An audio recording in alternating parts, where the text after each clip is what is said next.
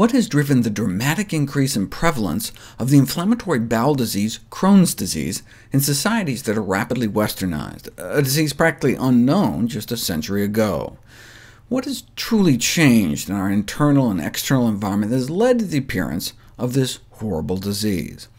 Well, Japan suffered one of the most dramatic increases, and of all of the changing dietary components, animal protein appeared to be the strongest factor, an exponential increase in newly diagnosed Crohn's patients and daily animal protein intake, whereas the more vegetable protein, the fewer the cases of Crohn's, which is consistent with data showing a more plant-based diet may be successful in both preventing Crohn's disease and in treating Crohn's disease.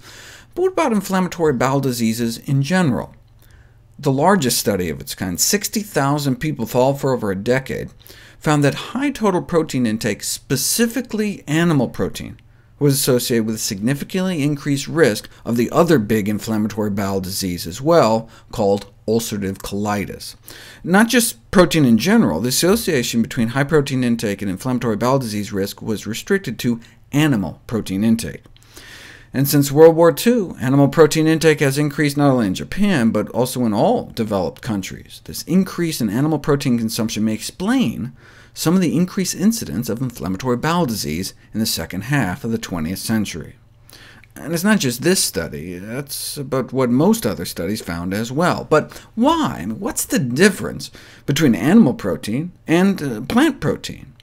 Well, animal proteins tend to have more sulfur-containing amino acids, like methionine, which bacteria in our gut can turn into the toxic rotten egg smell gas, hydrogen sulfide. Emerging evidence suggests that sulfur compounds may play a role in the development of ulcerative colitis, this chronic inflammatory bowel disease of the colon and rectum characterized by bloody diarrhea. The first hint as to the importance of our gut flora in general was in the 1970s, when analysis of stools showed that their bulk was made up of mostly bacteria, not undigested material. Most of our stool by weight is pure bacteria. We're pushing out trillions of bacteria a day. They just keep multiplying and multiplying, and they do wonderful things for us, like create the protective compound butyrate from the fiber we eat. But it depends on what we feed them. Bacteria may also elaborate toxic products from food residues such as hydrogen sulfide in response to a high-meat diet. Hydrogen sulfide is a bacterially derived cell poison that has been implicated in ulcerative colitis. We'd always assumed that sulfide generation in the colon is driven by dietary components such as sulfur-containing amino acids, but we didn't know for sure until this study. They had folks eat 5 different diets, each with escalating meat content from vegetarian all the way up to like a steak a day.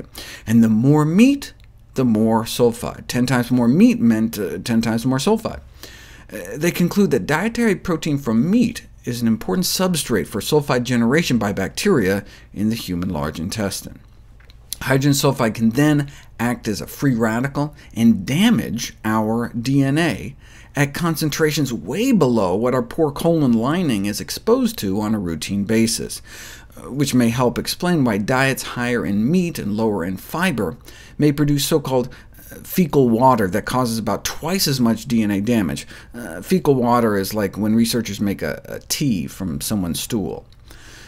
The biology of sulfur in the human gut has escaped serious attention until recently. Previously, it was just thought of as the rotten egg smell and malodorous intestinal gas. But the increase in sulfur compounds in response to a supplement of animal protein is not only of interest in the field of fletology, which is the formal study of farts, but may also be of importance in the development of ulcerative colitis.